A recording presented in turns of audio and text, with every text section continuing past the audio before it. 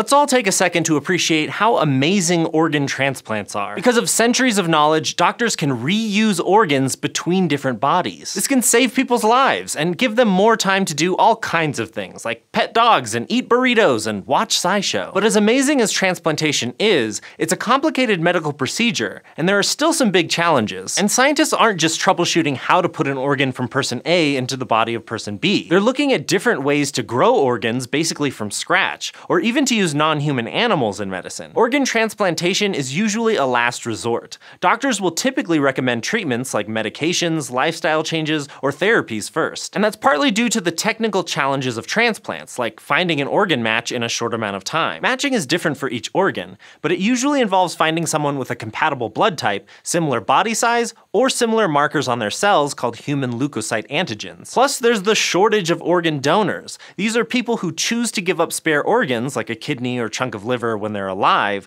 or other organs if they pass away. The decision behind who gets each donated organ varies from case to case, but even after you've found a potential match, the transplant itself is really time sensitive. Once an organ isn't hooked up to a blood supply anymore, the tissue dies pretty quickly. Since it isn't being supplied with oxygen, the cells can't carry out their regular functions and switch over to anaerobic processes that don't use oxygen. This messes up things inside the cells, resulting in an overload of metabolic byproducts, acidity, and eventually cell death. When they're kept cold, organ death takes anywhere from 4 to 6 hours for a heart or lung, all the way up to a day and a half for kidneys. But even if this stunt works and surgeons send their patient home with a new organ, that person still has a lifetime of treatments ahead of them. After all, that transplanted organ is a big clump of foreign stuff, so even with the best tissue and blood type matching, doctors still need to consider rejection. That's when the recipient's immune system attacks the new organ like it's a microbe that would make them sick. Surgeons have been dealing with rejection of otherwise life-saving organs since the earliest days of organ transplants. But a problem they keep running into is delayed failure, even if there's initial acceptance. When bodies do this with transplanted organs, it's often because of antibody-mediated rejection, or AMR. There are a few different possibilities for why this happens, and they're specific to each kind of organ. The point is, AMR is still a serious issue that's not well understood even now. To try and prevent this kind of rejection, doctors prescribe patients a combination of immunosuppressants, a category of drugs that dampen the strength of your immune system. This treatment will usually feature a drug that blocks the effects of calcineurin, a protein that helps activate the T cells in your immune system. Plus, there are typically a few other drugs, including a corticosteroid to control inflammation. The idea behind immunosuppressants is that if your body is going to see a new kidney as a threat, it's better to downgrade your immune system than to reject the organ. Unfortunately, this also makes it easier for the organ recipient to get sick. Germs that would be an inconvenience to people with normal immune systems can be lethal for patients on immunosuppressants. And taking these heavy-hitting drugs is a big lifestyle change that requires patients to really stick to their medication regimens. Even one day of forgetting to take your meds on time can increase the chance of rejecting that new organ, and nobody's perfect. Various estimates report that over 20% of late kidney transplant failures are because of problems with taking immunosuppressants, so that continues to be a challenge. Plus, it's deceptively difficult to transplant some organs, like intestines, since they react with such a strong immune response, and fine-tuning the dosage of immunosuppressants is tricky. Now, all of this comes into play when you use fully grown organs from other humans. So if a healthcare team could somehow get organs that weren't so incompatible with patients' immune systems, they'd be able to help more people. And that's where tissue engineering comes in, the process of making organs in the lab. For this, scientists got some inspiration from developmental biology, because when you're an embryo, you have to make organs out of basically nothing. To start, you just have a handful of cells with instructions for what to build in the form of DNA. Based on those instructions, they divide and specialize into different cells that make up everything from your colored irises to the correct number of kidneys.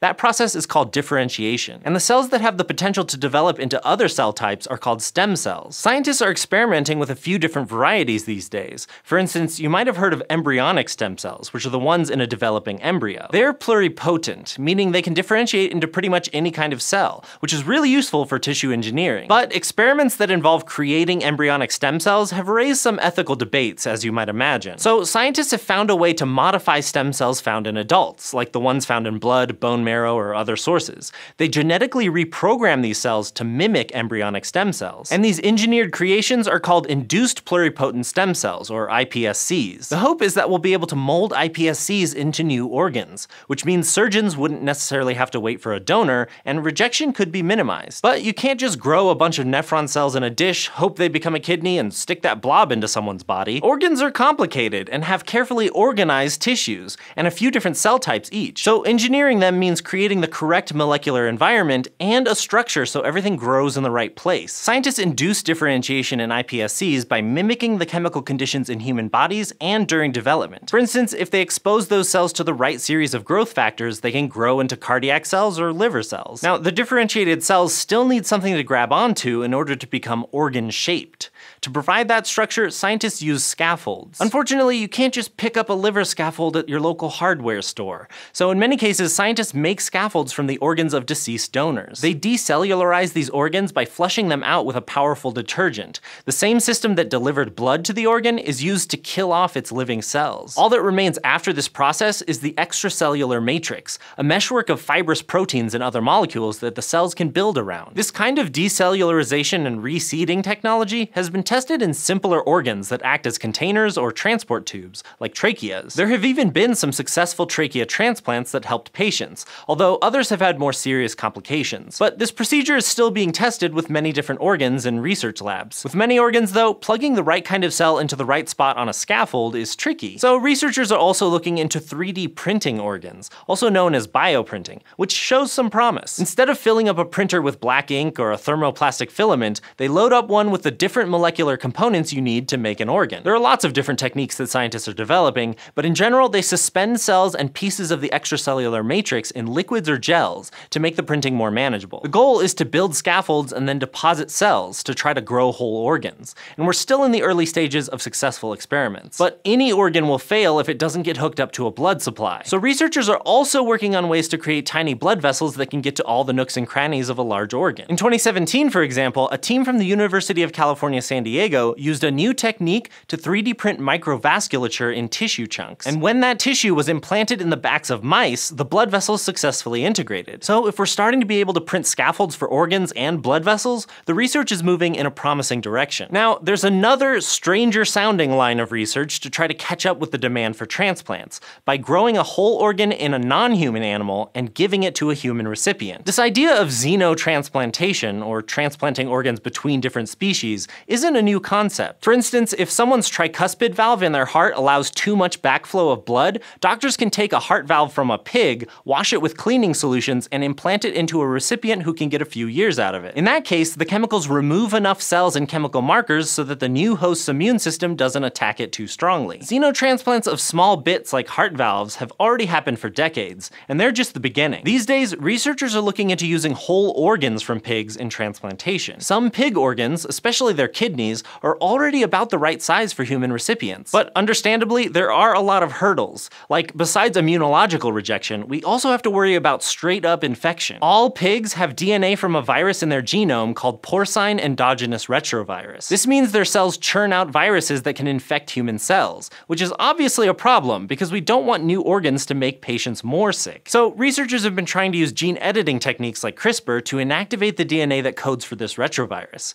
That would hopefully make xenotransplants safer, although they're still a long way down the road. Because even if we could inactivate the virus, these organs would still be a ways from a perfect match. So scientists are also looking into combining cells from two organisms into what are called chimeras. The organisms could be two genetically distinct members of the same species or different species. But before you get too worried, we're not talking about Frankenstein's monster-style half-human, half-pig hybrids. In 2010, researchers tried to create mouse-rat chimeras to fix a defective organ with a kind of genetic band-aid. Basically, if the genes from one organism weren't coding for something essential, they wanted to see whether the second organism's genes would cover for it. In one experiment, they took some mouse embryos that lacked a functional gene called PDX1, which is required for pancreas development. Then they injected each embryo with induced pluripotent stem cells from rats. The mice with the broken gene wouldn't normally develop a healthy pancreas, but in this experiment they did. The pancreas was derived from the injected rat stem cells, and even worked to produce insulin. Fast forward to 2017, and a team of researchers has successfully made human pig chimeras,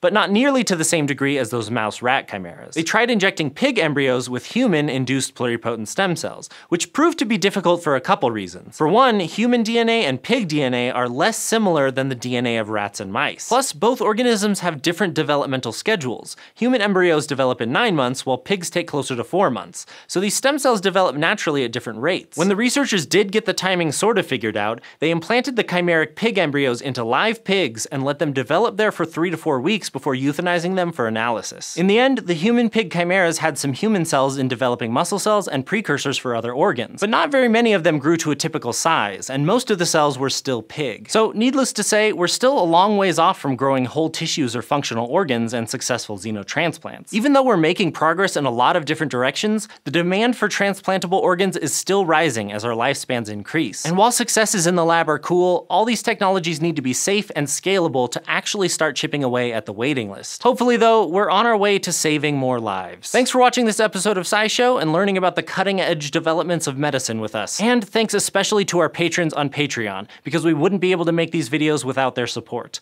If you're excited about science education and you want to join our community, you can go to patreon.com/scishow.